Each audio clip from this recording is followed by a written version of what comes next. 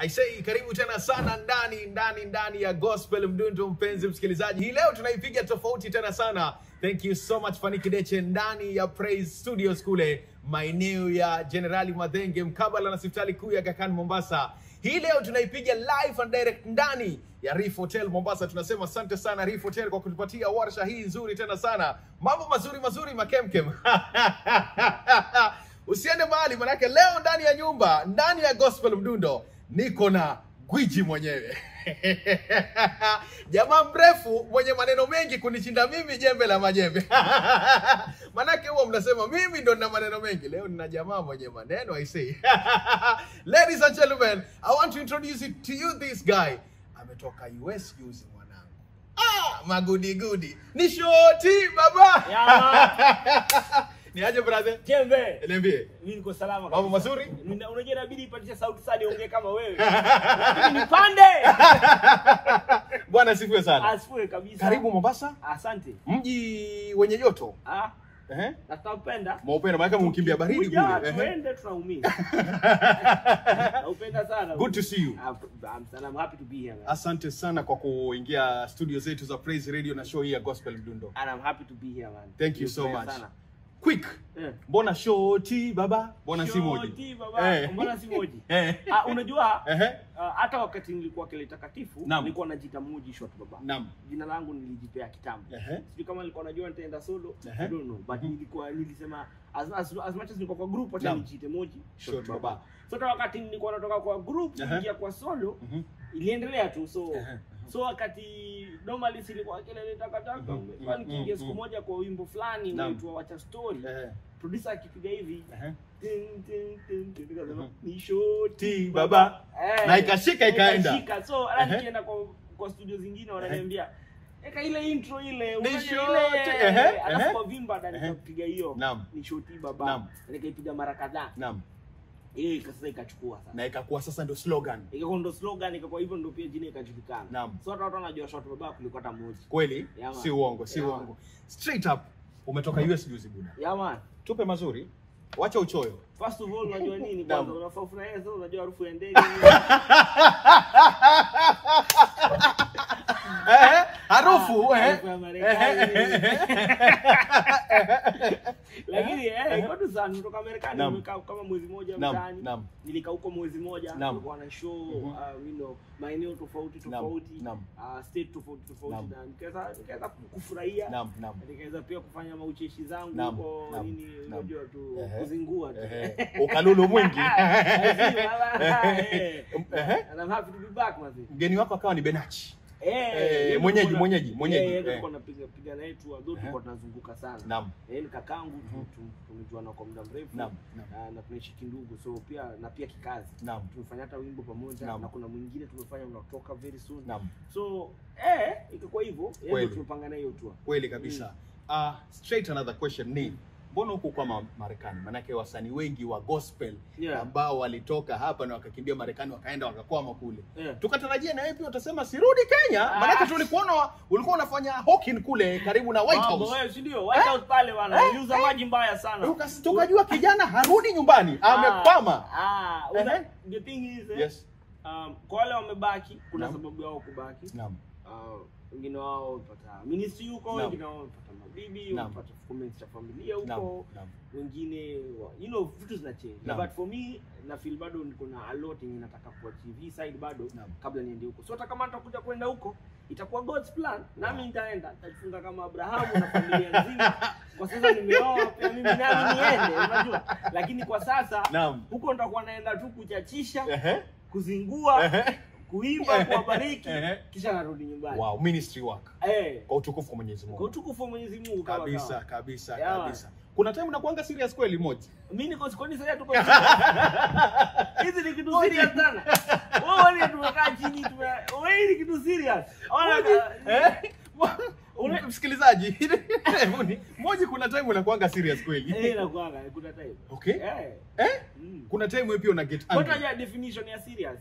Definition ya serious ni anger. Yes. Watu wengi wanadhani hasira. Kwa serious si kwa angry. Kwa serious ni ati tulisema tunataka kufanya hii interview na tumeifanya. Sisi ni watu au si watu serious. Tuseme tunataka kukaa hapa tufanye hivi na tufanye kwa muda fulani. Nataka kufanya wimbo fulani na niutoe kwa muda fulani. Hiyo si ndio serious. Hiyo ndio kuwa serious na life. Kuwa serious ni kubeba vitu kwa umuhimu wake. Sio kufunja kununa. Wakenya definition ya kumtu serious ni mtu amenuna. Kuna mtu amenuna na ni the most unserious person in this world. Kununa tu. Wameua. Moji umeua. Kwa serious ni like I'm a very serious person because I'm serious about my work. Sasa hapa I'm serious about my ministry. Lakini and you are serious about your wife. Nimenuna kila wakati. Lakini kuna wakati kila mtu ananuna, lakini si upendelei. Kweli. Wow. Miezi mingapi sasa kwa ndoa? Miezi 6 takriban. 6 imegonga? How is it? May, June, July, August, September. Kweli siku zinasonga. Mwezi wa 5 sasa September inaisha. Sasa ni wa 6. Una enjoy maisha ya ndoa? Sana. Matunda ya Roho Mtakatifu? Asifiwe. Amen. Tuambie changamoto pengine ambazo unaona unapitia ama mema pia ambao unayapitia. Ni vizuri pia. Unajua I think changamoto hata imagine watu wasidhania ni prop. Changamoto kubwa I think kubwa ya marriage tu niyo niitwaje? Readjustment. Hiyo ni nini na Kiswahili? Hiyo ni jembe la majembe. Readjustment kwa Kiswahili. Readjustment kwa Kiswahili msikilizaji. Hapa jembe la majembe hapa. Tuambie readjustment ni nini? Umenipata off guard, lakini readjustment kwa lugha ya msikilizaji na mtazamaji aelewe. Una sita tuambie. Unazunguka hivyo. Umenigonga 10 mimi. You're not serious. Umenipata 10 bila. Ni sawa, pass msikilizaji. Tutarudi na readjustment. Hiyo tu kureadjust. Naweza sema uzoefu wa kuishi pekee. Nilikuwa na uzoefu wa kuishi peke yangu.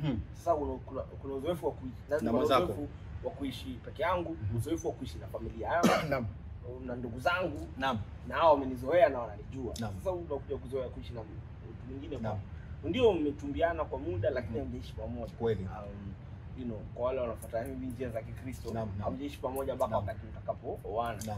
Na hivyo sasa inakuwa changamoto tu kuelewana kidogo kwa mambo hata madogo kubwa. So I think that's the biggest one. Kwanza kuzoeana, kujua na lakini imekuwa mzuri sana. Wow. Teke bin teke. Turudi Rivers kidogo. Moji, safari hii inaanzia wapi? Ya Moji Shortbabaa. Safari hii. Okay, sasa mimi wajua mahali panaitwa kwetu kabisa familia. Sana mamangu kutoka kule Mai. Kielekea Nakuru. Karibu na Gilgil. Mai ni nyuma kidogo. After Limuru. Mai.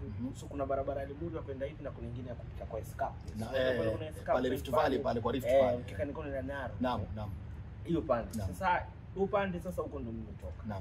Lakini mimi nilizaliwa Kawangware, Bureti, Kaburu hapo Ngong Road. Kasoma shule ambayo Ngong Road inaitwa Ngong Forest Primary School. Alafu huko ndo nilianza kupata interest ya muziki. Nikaanza kwenda Compassion, kuna project inaitwa Compassion, tukishasikia Kawangware kule huko ndo nikaanza interest ya muziki. Hivyo mdogo ukajipata high school, ukapatana na Didi, kaanza kuimba pamoja na hapo ndo tukaanzisha Kelele Takatifu. Hapo ndo tukarekodi nyimbo zetu za kwanza, za pili, za tatu, kisha kumaliza shule na kuendelea. Ambapo ngoma yenu wakati na Didi ambao mliweza kutoka sana ni Mso. Hiyo kwanza ilituleta Mombasa huko. Hata kama tuliachwa stranded. Tuliachwa stranded? Na organizer. Sure. Okay, sawa. Safari ya wasanii ni ndefu, kali na ni moto unajua.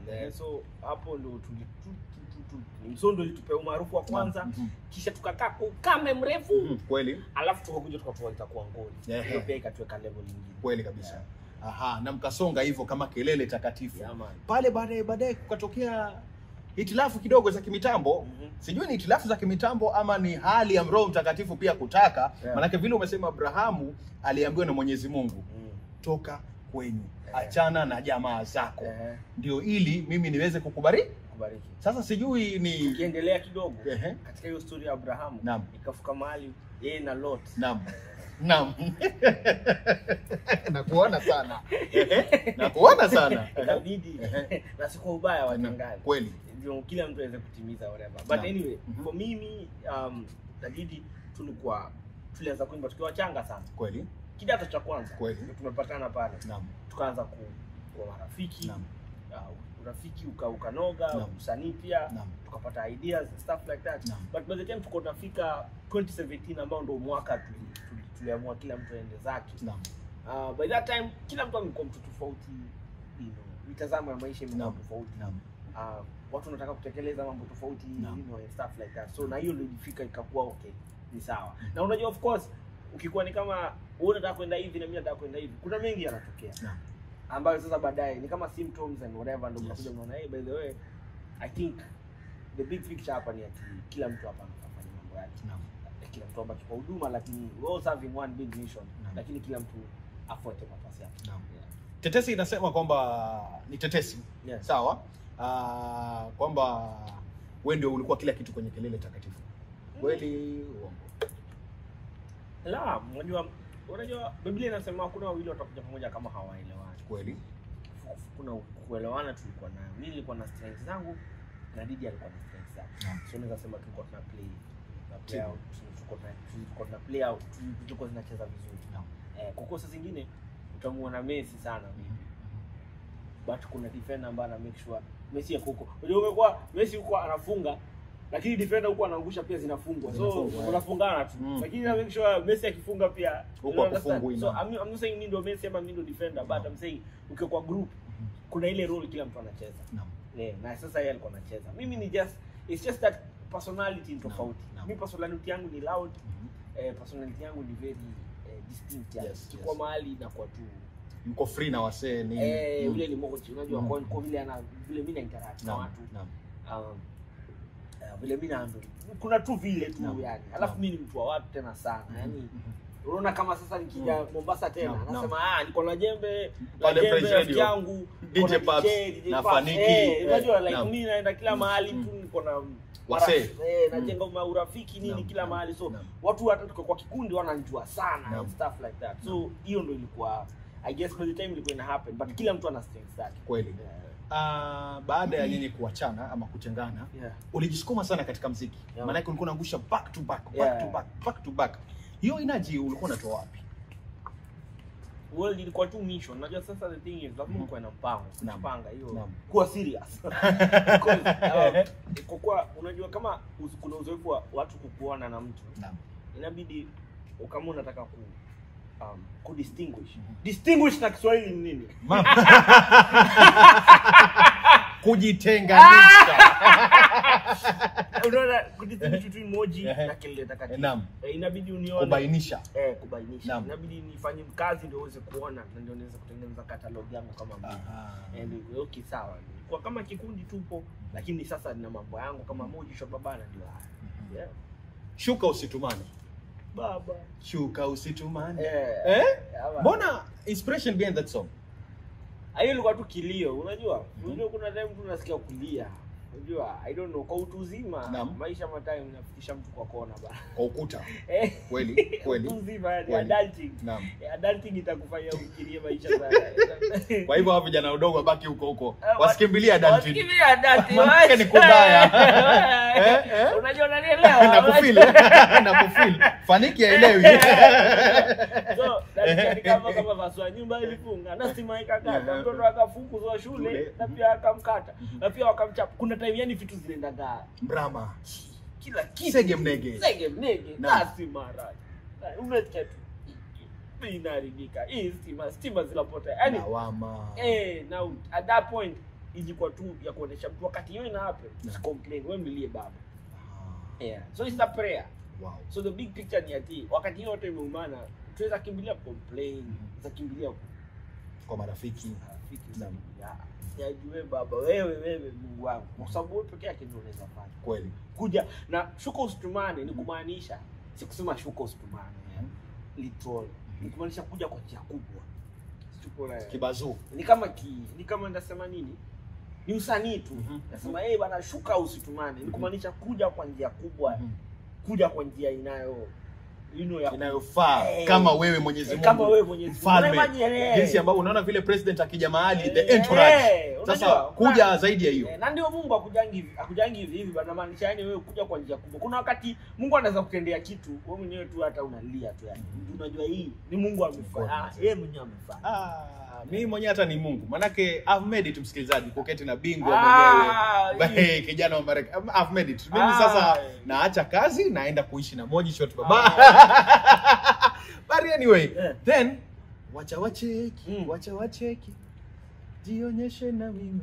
Hilo lilikuwa ombi. I think ni kama ombi mingi hiyo time hiyo ilikuwa like at the end of the day pia kuna vitu mingi sana zinakuambiaga uwezi.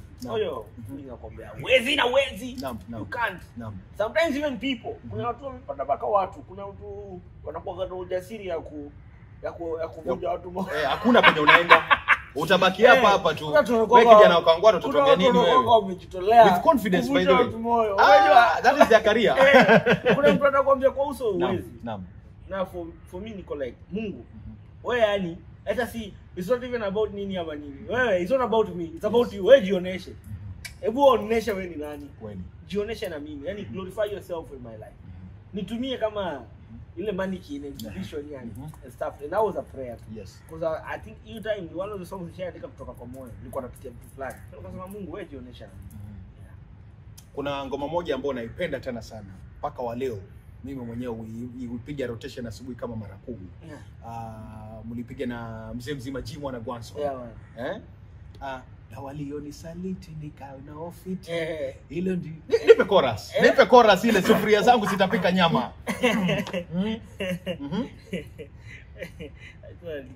Na sufuria zangu lazima zitapika nyama siku moja. Na hii mikono yangu lazima iendeshe gari siku moja. Na majirani zangu lazima aheshimu siku moja. Na miguu zangu sitakanyaga ng'ambo. Najua nitaona mazuri. Najua nitaona mazuri. Nitaona mazuri. Kwa hiyo ngoma mnazungumzia kuhusu nini? Hii ngoma mnazungumzia kuhusu nini? For me I think we're speaking about hope. Ni hope, but the Bible, it's scriptural. Yes. Bible inasema I am confident of this, that I shall see the goodness of the Lord in the land of the living. So it's just that verse, and then it says that I am confident of this. I think in Psalms something up 27, if I'm not sure, but but the verse is I am confident of this, that I shall see the goodness of the Lord. So najua nitaona mazuri. Alafu sasa we break it down to mazuri ambayo ya kawaida ambayo mtu wa kawaida anataka. The music, it's all about relating. Yes. The local mwananchi. Prayer ya mtu wa kawaida. Yes. That God nataka gani. And I can tell you how this song came by. So nimekana na nyanyangu anatoa testimony. Anasema vile sisi wakati tuko naishi, wakati mamangu alipata mchanga, so nilikuwa nakaa kwa nyanyangu na bibi yangu. Sasa yeye alikuwa na pesa, alikuwa na watoto 8, mimi wa 9. Ana pesa kwa baya nyanya. Lakini wewe ni mjukuu. Mimi ni mjukuu. Lakini unaona mamangu ni wa pili kwao. So akapata mimi mapema. So sipia mimi nikaingia hapo nikawa kwenye listi ya pesa. So angeweza kupikia watoto nyama kila wakati. Kwa kuwa hali ngumu, hali mbaya, nyama tutapika kilo maybe ndio kila mtu ana. So alikuwa anaenda kwa wengine akitembea anajiambia siku moja sufuria zangu zitapika nyama. Siku moja watoto wangu sufuria zangu zitapika mchele, zitapika nyama, watoto wangu pia wafurahie vile hao. So wakati nyanyangu aliniambia hivyo nikajua na sufuria zangu nini wimbo ukani. So inakuwa vitu normal kama hizo. So that's what ilianza, nikaanza sketch nini, started the song, alafu nikaita Jima, tukakuja tukamaliza. Msikilizaji, vile mtazamaji, unajua ngoma hii mimi kivyangu mimi ni ngoma ambayo inanipatia tumaini kila kukicha kwamba siku moja hata mimi nitaona mazuri. Na hii nyimbo siku zote huwa napiga relation ya kwamba jinsi ambavyo ulifika US. Na vile katika ngoma pia uliandika siku moja miguu zangu zitakanyaga. Uliwahi fikiria kwamba siku moja yani itakuwa hivyo? Because hii ni ngoma ulitoa mwaka jana, alafu na huu mwaka nao ukakanyaga US. Well, in honesty nikiongea kwa ukweli nikiandika wimbo nilikuwa nishaenda ngambo. Nimeenda ngambo na kelele takatifu na kama vile nimekuambia ukiandika muziki sasa zingine kuna wimbo ambazo naandika kama hiyo acha cheki na kwambia hii nimeandika maisha yangu. Lakini sasa kama unaweza kwambia kilipoanza na vitabu zangu lakini pia unaenda ukidilete na watu. Unajua muziki lazima uandike kitu ambacho kina. Na mimi najua kuna mingi watu wanataka kuona ngambo. Mimi hata mimi nitamani kukanyaga ngambo. Hata after huo wimbo pia kuweza kurudi pia ngambo ni ushuhuda. Kweli. Kama ni nauli kama nini kama ni hizo event kwenda na kwenda kufanya kitu pia ni baraka. So saa zingine pia najiweka kwa mguu ya mtu, saa zingine naandika maisha yangu na zichanganya pamoja iweze kurelate. Wow. Changamoto kubwa gani ambayo unaipitia saa hizi na umepitia tangu ukiwa kelele takatifu? Ni changamoto gani kubwa ambayo umepitia na bado unapitia? I think changamoto zinabadilika. Changamoto hubadilika kwa kila muda kuna kwa nacho changamoto tofauti. Kabla utokee maybe una changamoto, kuna changamoto ambazo kama changamoto ya tuseme kama ya hela ukianza maybe una pesa kurekodi. Ukisha record una video. Ukishaanza kufanya video tena wanasema si quality. Inabidi utafute pesa zingine mingi ufanye better quality. Tena ufanye nini? Pia kila wakati unahitaji resources. That's always a challenge because every other time you're trying to scale up, right? Kama watu wamefanya Mombasa video wanataka kuona Dubai. Kama wewe mwenyewe unataka sio watu tu. Wewe mwenyewe unataka kuscale up. So always challenge resources. But challenge sana kubwa I think nimeona yenye ambayo ukiweza kuiovercome every time ni challenge ya imani yako. Kwa sababu challenge zote zinazofanyika zinazokuja kwa maisha zinakuja kuchallenge imani yako. Kwa sababu kuna vitu ambazo mingi hazitakumaliza lakini zinamaliza. Zinataka imani yako, imani iliyo ndani yako ififie. Na hiyo ndio kitu unafaa kuprotect na kujenga. Kwa sababu challenge ni mingi lakini challenge zinatafuta ziko after tu imani yako ififie. Kwa sababu kuna wakati unaweza kwa shida unajiambia hii nimeenda. Watu wengine wanaona umeenda. Yaani hakuna vile. Lakini kama imani yako iko nini wewe hata uone. Unaona? Hiyo imani yako iko ndio niko hapa lakini mimi najua Mungu atanikomboa. So challenge ziko na zinabadilika kila wakati lakini zinataka tu kujenga imani yako. Kama sasa na mgladi kama juzi nafanya interview mingi. Swali naulizwa tu kila wakati. Leo utaama gospel. Na utafanya hizo vitu zote. So kuna vitu mingi ambazo zinafanya kama kufanya imani yako kuleke. Hapo pia roho amegospel. Siko na understand. Nakuelewa. Once imani yako imesimama inamaanisha whatever inakuja. That's why Wakristo wanafaa waombe kila siku. Wakati wa shida na wakati ya kula. Ndio imani yako iko imejengeka. So that whatever comes your way unakuwa na nguvu inakupata umesimama. Dhabiti. Umesimama. Wow. Heavy. Kati ya ngoma zako hizi tangu uanze usanii mpaka wa leo umefika. Moja ni ngoma gani ambayo imekutoa ikaleta breakthrough ya fame na ikaleta sasa pia hela katika jina lako Moji Shortbabaa? Ile naandika kesho. Mungu aliniambia kuna wimbo naandika kesho saa 6.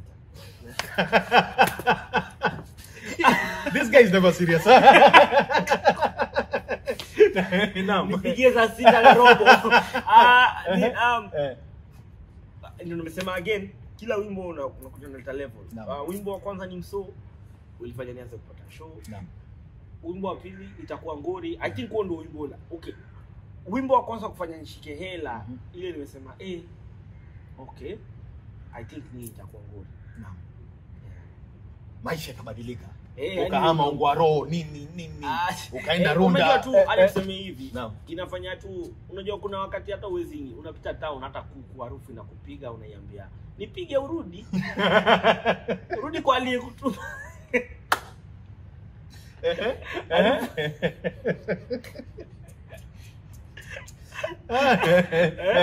Unajua unaweza tu kuafford hata kusema tu unaweza na mali ukae chini ulipicha. So that was the fact. Because unajua hela kika usema hela nyingi, usema ulishika hela nyingi kwa sababu kuna watazamaji mabilionea unajua stuff like that. But kuna zile vitu ambazo wewe mimi natakanga kutimiza. Hebu unataka kufanya mamako shopping kweli, nje nyumba. Hebu unataka kununua kiatu, stuff like that. So kuna zile vitu ambazo maybe tulikuwa tunadhani tunataka kufanya ama kuachieve, tunaweza kuachieve. Wow. Moji Shortbabaa ndani ya nyumba, mpenzi msikilizaji, ndani ya Gospel Mdundo, kitu bab kubwa, kitu ambacho kinacharazwa live and direct na Moji Shortbabaa mwenyewe. Moji, teke tukimalizia tukienda. Miaka 5 10 unajiona wapi kama Moji Shortbabaa? Moji Shortbabaa kwa miaka 10 maybe itakuwa kile ambacho kimenikujia kwa akili nataka kuwa mzazi. Naam. Ilikuwa maybe niko na Shortbabaa wawili ama watatu. Naam. Tunaimba pamoja, tuanzishe kwa familia. But sana naweza kuwa in my purpose. Naweza kuwa natekeleza pale niko kwa purpose yangu. Okay. Na hiyo ndio kitu ambacho sitaki kupoteza. Naam. Na sijui mali purpose yangu in Mungu, in God, sometimes mali inanipeleka. But naweza kuwa in my purpose. Mimi naweza kuwa kama Mungu anataka, naweza kuwa naendelea kutoa muziki na kupeleka na kupandisha muziki wa gospel juu na juu zaidi. Does gospel industry pay? Yeah, inalipa. Okay. Inalipa. Then why people shifting? Kila mtu ana sababu zake. Okay. Yeah, kila mtu ana sababu zake na ni individual. Kila mtu ana malengo yake ambazo maybe kuna mambo mtu anataka kutimiza na anaona haiwezi kuyatimiza anymore kwa gospel na stuff like that.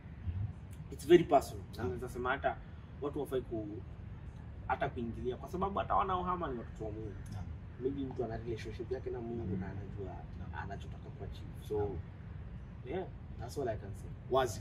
Tukimalizia, kwa vijana ambao wangependa kuingia katika fani hii ya usanii na vile hata wale ambao pia wangependa kuingia katika masuala ya ndoa, jinsi ambao umeingia katika ndoa, usia gani ambao ungewapatia, alafu tumalizie na quick fire? Yeah, usia ningependa kuambia watu, usia sijui ni nini kwanza, lakini kwa that you know, chochote ambacho unataka kufanya kwa maisha, bora imani yako, bora unasikiza Mungu, bora uko na marafiki wazuri, na insist. Ni vizuri kuwa na marafiki wazuri, na ni vizuri kuwa na kama ni pastor ama mtu ambaye anaweza kukusaidia, mtu ambaye ameenda ahead of you kwa vitu zingine. So seek advice, seek consistency, seek God in all things. Wow. Mpenzi msikilizaji, ni Moji Shortbabaa huyu, acha tumpige quick fire akiondokea. Moji, Good News Bible ama New King James Version? Good news. Good news. Pilau ama biriani? Pilau. Haya, Benz ama V8? Benz. Kuna gig ama concert inafanyika saa hizi sako kwa bako. Lakini narudi yako kwa V8 ni wakati wa election. V8 ni poa sana. Watu sawa. Kuna concert inafanyika Teke sako kwa bako ya Guardian Angel akiwemo Jabidi. Unaenda ya nani? Tenda ya Guardian. Not napenda Jabidi. But ngoma za Guardian nyingi zinanijengaga muziki za sikiza. Wow. Kwanza kuna moja ametoa Mungu anakumbuka. Wazi. Mpenzi msikilizaji, ni Moji Shortbabaa ndani ya Gospel Mdundo. Tukimalizia Gospel Mdundo awamu hii ya pili ambayo tuko naye Moji Shortbabaa, nataka Moji Shortbabaa tumalizie na ile kitu inaitwa dance ya kanisa. Mbona by the dance ya kanisa? Why not? Why not? Hii ni dance ya kanisa. Haya. Hebu tuonyeshe dance ya kanisa inakwenda namna gani?